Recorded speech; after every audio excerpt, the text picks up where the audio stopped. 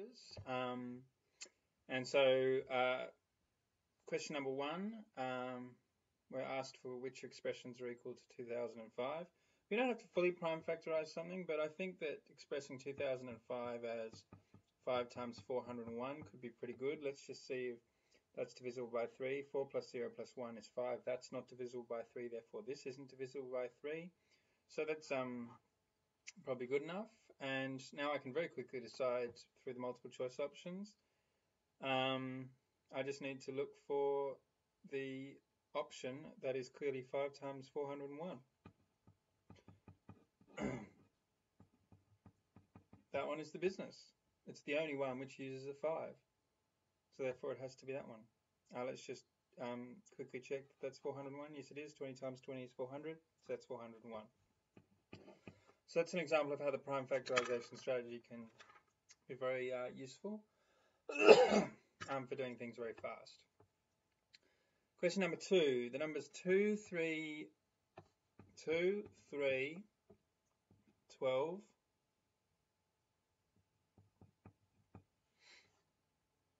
14, 15,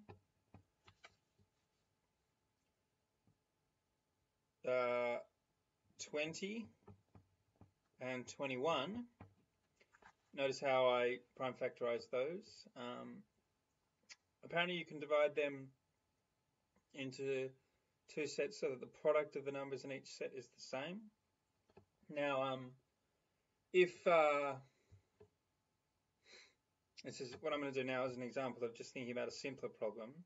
If we had some numbers and they were going to be divided into 2 sets so that their sum was the same, you could very easily work out what the sum was. You would just add them up and divide by 2. But here we have to do it for a product. So instead of adding these numbers up, we're going to multiply them.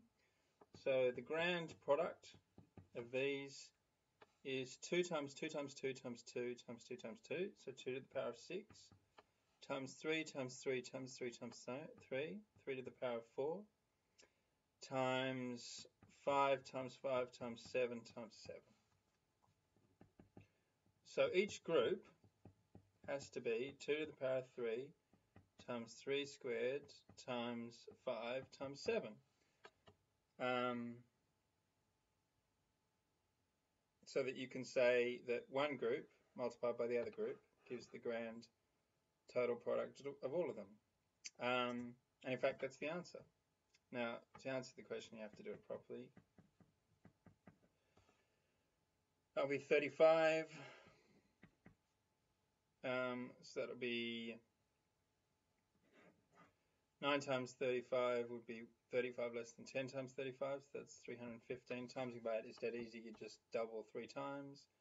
So that's 4 times 630, which is 2 times 1260, which is 2520.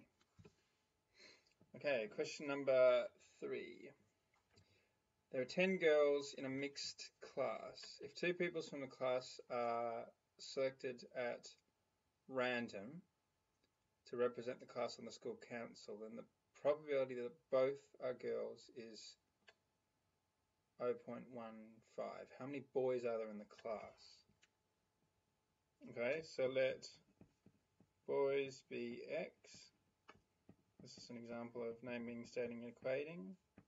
Let girls be, oh, we don't need to say let girls be Y. There are 10 girls.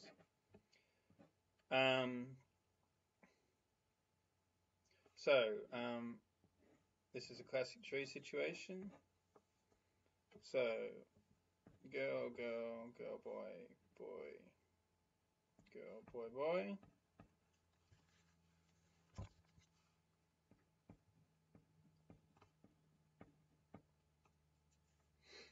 Now, we're told that the probability that both girls is 0.15, but I'm going to write that as 15 over 100.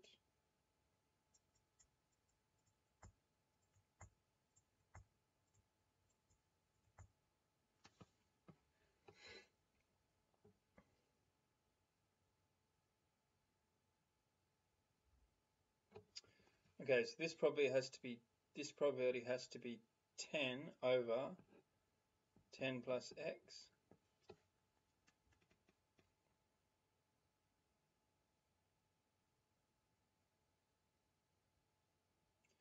And this has to be 9 over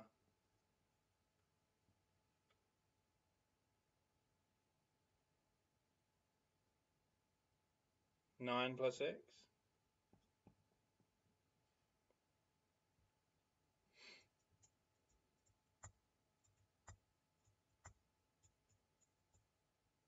And basically what's happening is that 10 over 10 plus x times 9 over 9 plus x has to be equal to 15 over 100. Now, what I'm going to do is I'm going to make this easier on my eye by changing 15 over 100 to 90 over 600. Because now it's working out. 10 times 9 equals 90. Now, here's the thing. 10 plus x times 9 plus x has to be equal to 600. Now, I could do that the slow way. That's a quadratic. But why not prime factorize 600? 600 is 6 times 100, which is 3 times 2 times 2 times 2 times 5 times 5.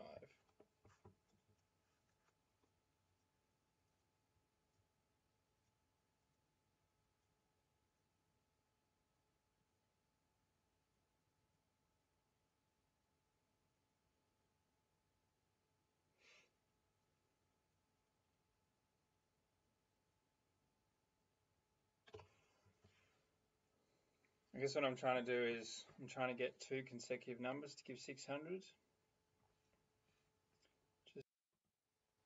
So that's a 25 and that's a 24. So therefore x equals 15. There we go.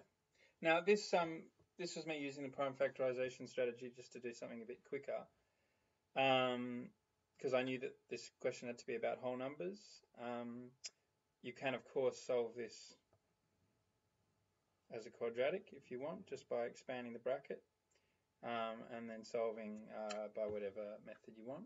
I just use prime factorization to make that quicker.